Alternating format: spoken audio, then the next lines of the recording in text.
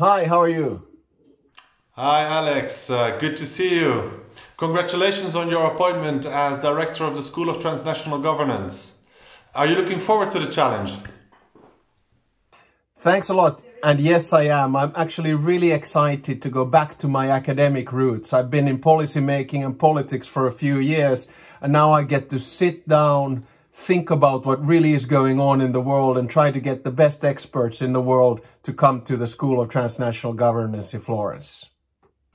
So you are joining the Institute and the school at a very particular moment in time with the COVID-19 crisis. How do you think this will affect your work?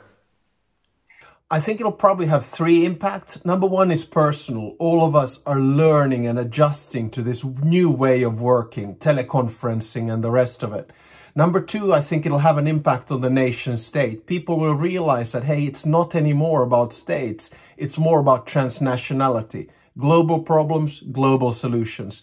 And number three, I think this will have an impact on globalization. One step back, two steps forward. But the most important thing is that we at the school can bring together the best politicians, civil servants, journalists, NGOs and companies to try to analyze the situation and to try to find solutions. Well, for sure, we very much look forward to welcoming you in Florence soon. Take care in the meantime. Thanks a lot. You too. See you soon.